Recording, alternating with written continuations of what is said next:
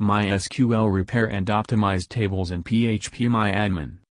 Occasionally the MySQL database may run slower than desired.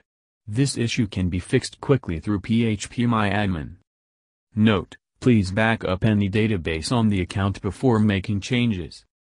Log into your cPanel account or run your localhost.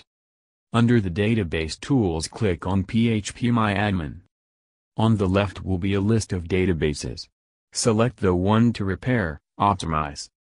This will load all of the tables in your database into the right side. At the bottom of this list, check the Check All checkbox. Just to the right of the Check All link, select the Repair option in the drop-down list. This will list all the tables, with OK listed next to them. When this is done, look up to the top of the page and click on the Structure tab. Once the process has finished, the page will revert back to step 4. Click Check All again, and then choose Optimize in the drop-down menu.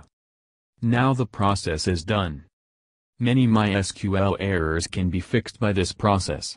It is recommended to perform these steps frequently to keep any database in good condition. Thank you for watching.